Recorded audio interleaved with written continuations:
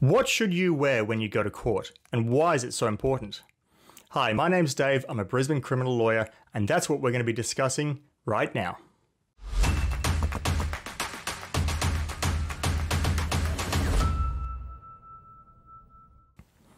If you need to go to court, your clothing's probably the last thing you're thinking about. You're worried about what's going to happen to you, what sentence the judge is going to give you, whether you'll win your trial, what sort of evidence you'll need to give, those sorts of things. Those are all hugely important, and it's natural to be concerned. But why is it so important to dress properly? Because when you go into court, you want to make the best impression possible, and you can do this by showing respect to the court. If you're being sentenced by a judge, you want that judge to be thinking about all the good things about you. You don't want the judge to be judging you based on your outfit.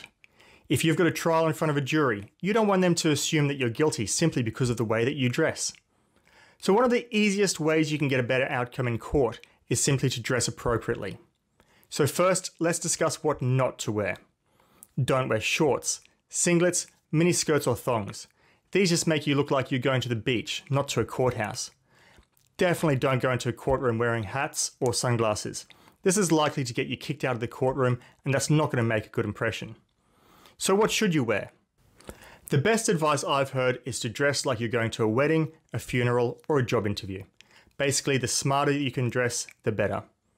If you feel comfortable wearing a suit, go ahead and wear a suit. At the very least, however, a long-sleeve collared shirt and long pants for men would be good. For women, pants or a skirt that goes below the knees would be suitable.